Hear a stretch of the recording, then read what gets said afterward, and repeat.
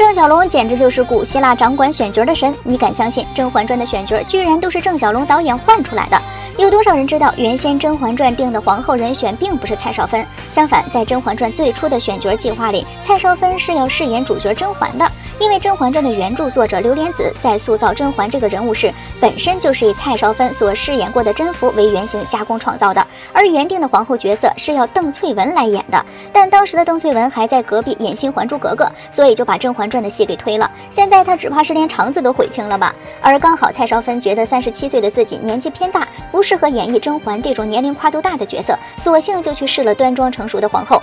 这真是不是不知道，一试吓一跳。蔡少芬真的是不要太适合一休了。皇后的人选有了，甄嬛的角色却空了出来。郑晓龙本来看上了在影视剧里古怪精灵的周迅，想邀请周迅来饰演甄嬛，范冰冰饰演张扬跋扈的华妃。然而周迅当时在拍《画皮2》，属实是腾不开时间。就在郑晓龙一筹莫展的时候，他突然看到了小姨多鹤中的孙俪，一下子就被他质朴的气息给打动了。最终孙俪成功拿到了这个角色，并使甄嬛成了他的代表性角色之一。除此之外，导演还把面试齐妃和静妃的演员互换了，理由是来面试齐妃的张亚萌一看就带着一股傻气，而面试静妃的张紫嫣则透露着一股精明劲儿。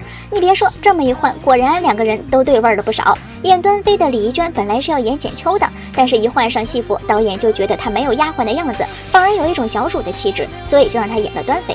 扮演玉娆的徐璐本来是要争取纯儿，结果导演一看到她的古装扮相居然与孙俪有几分相似，玉娆就这么定下来了。咱就是说，没几个角色是正儿八经面上定好的，怎么能不是一种玄学呢？郑晓龙的眼光就是毒啊！明明定的是范冰冰，为啥华妃最后让蒋欣演了？如果这个角色没换人，那《甄嬛传》还会这么火吗？《甄嬛传》中的华妃可以说是骄纵蛮横、小作精人设的天花板了，她一颦一笑都十分有味道，就像个小辣椒一样，简直让人欲罢不能。然而实际上，郑晓龙导演在进行华妃的选角时，实际上一直想争取的是范冰冰。那华妃这个角色最后是怎么到了蒋欣头上的呢？本来呀，蒋欣来剧组是面试曹贵人的，当时华妃的人选导演组一直定不下来，蒋欣试戏的桥段刚好就是曹贵人跟华妃的对手戏，他马上就对华妃产生了兴趣，提出想要试一试华妃的戏。结果郑晓龙都没让他试，就说他演华妃不行，这可把蒋欣给气的，当场就给他演了一段。他的那股张扬跋扈劲儿一下就把导演给镇住了，没2天就定下了华妃这一角色。而华妃之所以能如此受到大家的喜欢，就是因为蒋欣用心的理解了这个角色，并把他心里的华妃真正的演了出来。在拍戏的时候，蒋欣也会经常询问导演可不可以按照自己的想法来拍。我老是跟导演讲，导演能不能让我这样演？导演能不能让我这样演？华妃著名的吃腌黄瓜的那场戏，也是蒋欣自己设计的小巧思。郑晓龙刚开始还不同意这么演，他认为自持高傲的华妃不会做这种事儿。然而事实证明，只有蒋欣才对懂华妃。这个片段受到无数观众的喜爱和解读。在蒋欣心里，华妃并不是什么坏人，而是一个立体的悲剧的人。正是因为蒋欣对华妃细致的、认真的解读，才能将这么一个敢爱敢恨、张扬跋扈的年世兰呈现在观众的眼前。到最后，蒋欣自己甚至有点走不出了。拍华妃去世的戏时，即使导演喊咔之后，蒋欣仍然痛哭不止。现场的其他演员和工作人员都没想到蒋欣居然这么走不出来。而恰恰相反的是，蒋欣并不是走不出来。华妃杀青后，蒋欣窝在房间里1个晚上都没睡，她觉得自己已经完成了华妃交给她的使命，所以华妃自然而然的就从蒋欣身上剥离了下来，回到了她原本应该存在的地方。幸亏华妃遇到了蒋欣，并将她的魅力全部展现了出来。如果真如《甄嬛传》开始所预期的那样，范冰冰来演华妃，《甄嬛传》能不能火都暂且不论，只怕现在连《甄嬛传》的影子都看不到了。原来四大爷的肮脏心思早就在碎轩的装修里有了暗示。早知道四大爷本质是个渣男，但没想到他居然能渣到这个地步，就连嬛嬛的日常起居里，他也全要以这种方式狠插一手。在甄嬛经历小产事件重获恩宠之后，甄夫人曾带着玉娆来宫中探望甄嬛。在甄嬛得知消息的这个画面里，我们可以清晰的看见背后的墙上装裱着诗词书法和梅花画作。你以为这么装修只是因为出于雅兴吗？不，这背后其实暗藏着四大爷对甄嬛的利用。放大我们可以看清，这首诗词是苏轼的《在河阳宫记梅花十绝》之一。人去残鹰满酒樽，不堪细雨湿黄昏。夜寒哪得春花蝶，知是风流楚客魂。因为梅花开在冬天，诗词作者在抑郁不得志时，经常用它来表达内心的凄苦孤寂。这首诗也不例外。楚客代指的是远走他乡的故人，四大爷会给已经故去多年的纯元皇后写信表达思念。把这幅诗词和这个举动联系起来看，说明在四大爷心里，他的婉婉只是去了很远的地方，客居他乡不会回来了。人去花残，楚客化蝶，寒寒夜入梦。要知道这首词可是贴在正殿的墙上，甄嬛住所里最常走动的地方，却贴着这样的文字。不管碎轩的装修是不是四大爷做的，都说明他默认嬛嬛是纯元逝去后残存的一株梅花。每一个拥嬛嬛入眠的深夜，他记挂的都不是枕边近在咫尺的甄嬛，而是那已经亡魂归天的纯元。他一直抱着幻想，希望纯元的芳魂能够感知到自己的孤单，入梦来与他相会。把碗里的吃干抹净，不让人心寒；吃着碗里的，看着锅里的，才最让人心寒。而真正暴露了四大爷吃代餐的肮脏心思的，还是他随口念出的这首诗。小轩窗正梳妆。这首诗大家可能就不那么陌生了，它出自苏轼所作的《江城子·乙卯正月20日夜寂梦》的下阙，是他用来怀念亡妻的哀悼之诗。小轩窗正梳妆，描述的就是苏轼妻子生前最美的样子。四大爷知道嬛嬛一秒楚宫腰，对诗词是非常了解的，因此念出这句诗不是在感叹甄嬛美貌出众，而是又在借着眼前人怀念纯元。咱就是说，吃代餐吃到这个地步，也真的是没谁了。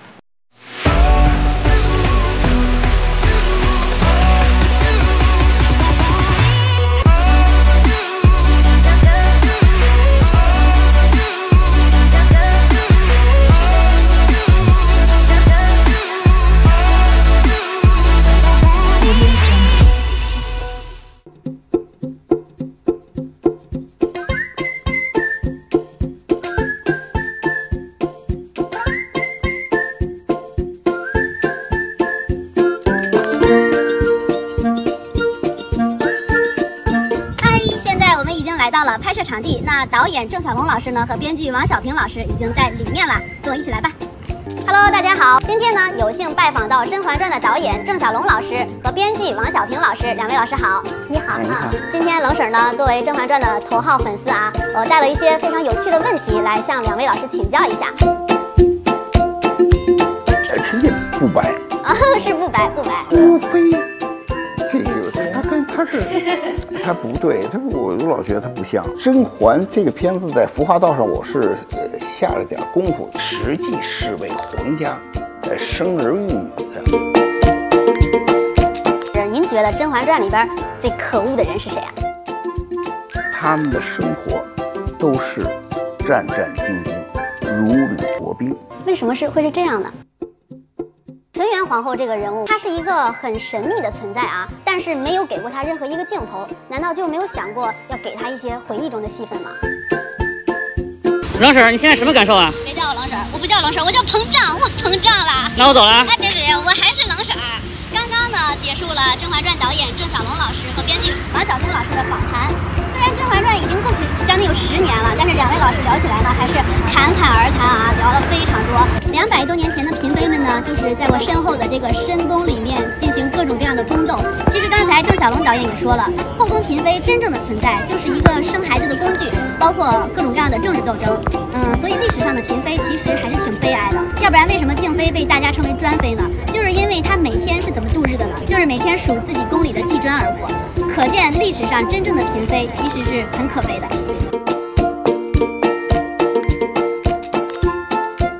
关注冷婶儿，每天分享你不知道的后宫趣事。大家好，我是冷婶儿。你知道吗？《如懿传》和《甄嬛传》居然偷偷藏了这么多暗线。虽然他们是不一样的朝代、不一样的人物，甚至不一样的导演，但却冥冥中有很多相似的人生。不信你们看，第一组皇后组乌拉那拉宜修 vs 富察兰华，人物共同点打胎代言人。这两个人呢，虽然都贵为皇后，但是皇上给他们的却只有体面，并没有爱。所以宜修和兰华前期的共同点都是受尽委屈。宜修在怀着孕的时候就被自己的姐姐纯元抢了福晋之位，然后娃也被占了嫡出的名分，最终干掉了姐姐，当上皇后之后呢，又被华妃处处压着，夜夜守空房啊。皇上大心眼里就没有把她放在心上，这个皇后当的可以说实惨。而兰华呢，在《如懿传》中同样是很可悲的存在。萨哥选福晋的时候，玉如意就要到手里了，但是结果被赶来的青樱拿走了。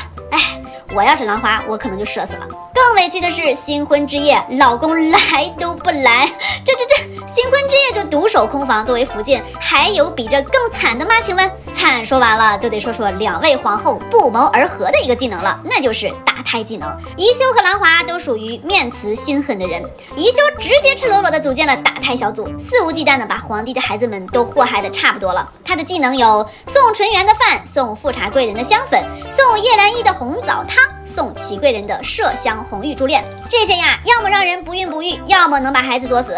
宜修的战斗指数还是相当 OK 的。再来看兰华的战绩如何？兰华呢，在一开始表现的那真是一个落落大方，活脱脱一副贤妻良母的样子，赏了青樱和高希月一人一个大金镯子，但里面却暗藏玄机，藏着让人不孕的零陵香，这也直接导致了两位元老级别的嫔妃多年一直不孕。第二组女主角组，甄嬛 vs 如懿，人物共同点，曾经爱过。嬛嬛和如懿都曾经深爱着皇上，他们把青春第一次的真爱都给予了皇帝，但是结局却大相径庭，一个稳居后宫，成为了最后的宫斗冠军，这个呀就是阿拉嬛嬛啦，一个孤独死去，惨的就是如懿了。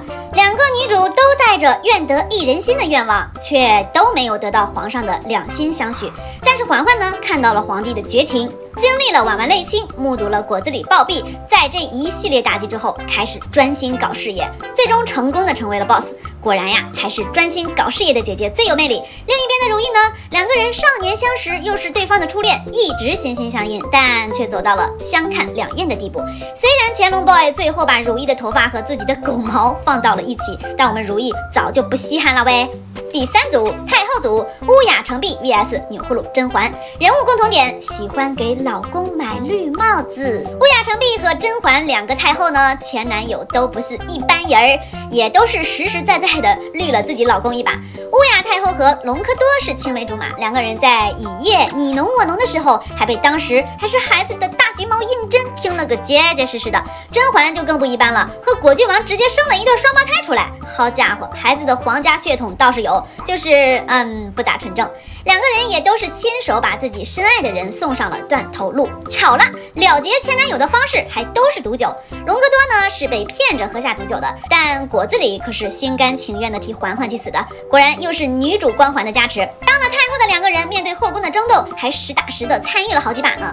乌雅成璧参与了2个项目，分别是指使端妃给华妃送上华胎药，还指使了儿子用欢宜香毒害年世兰。请问太后，你跟华妃是有什么仇什么怨呀？怎么可着一个人整呢？《如懿传》中呢，升级太后的嬛嬛就把高希月的寒症是越治越差。那我 get 到了太后的职责了，感情就是想着法的不让贵妃生娃呗。第4组闺蜜团，沈眉庄 vs 海兰，人物共同点，流水的宫斗，铁打的闺蜜。沈眉庄和甄嬛从小就认识，情谊呀比谁都深厚。沈眉庄更是把自己出轨温太医怀了娃的事儿也告诉了甄嬛，而隔壁的海兰小可爱呢，更是对如懿死心塌地，她把姐姐如懿的事儿看得比自己的命还重要。为了让姐姐走出冷宫，违心的去皇上面前邀宠，更是在怀了永琪 baby 之后给自己生灌朱砂，这一碗一碗的朱砂喝的冷水我都害怕。你可真是不怕孩子出事儿啊！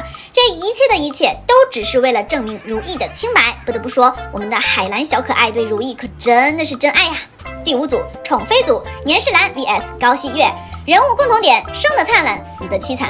这俩货是出了名的不知好歹组，两个人都受到了皇上的宠爱，但都同样被皇上防备着，结局呢又都是被皇上和太后暗害了。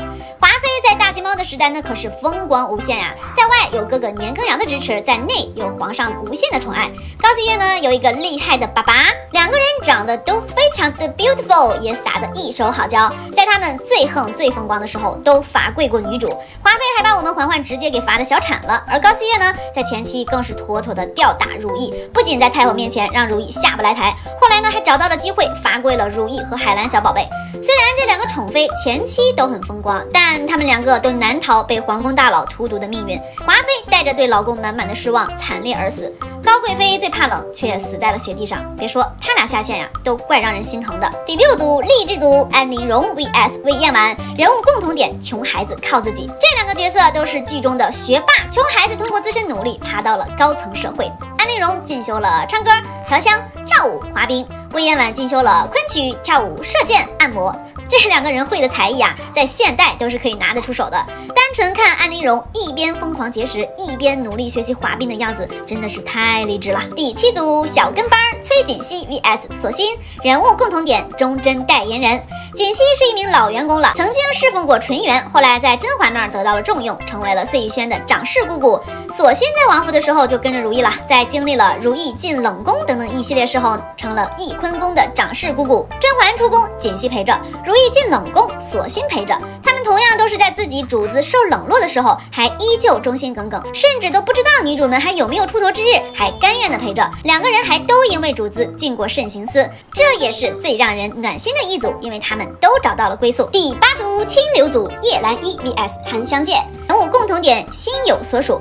这是剧中的一股清流啊！这两个人对皇上都不感冒，也从来没有把皇上放在心里，甚至还十分的厌恶。这一切的根本都是因为这两个人心里都有心上人呀！不用说，肯定是叶澜依和韩湘剑啦。第9组大猪蹄子组雍正 boy vs 乾隆 boy， 人物共同点渣。四大爷雍正 boy 有一个特殊的爱好，那就是收集周边。他不光收集了纯元周边嬛嬛，还想把嬛嬛的妹妹玉娆也收入囊中。除此之外，他还收集了年世兰的周边叶澜依。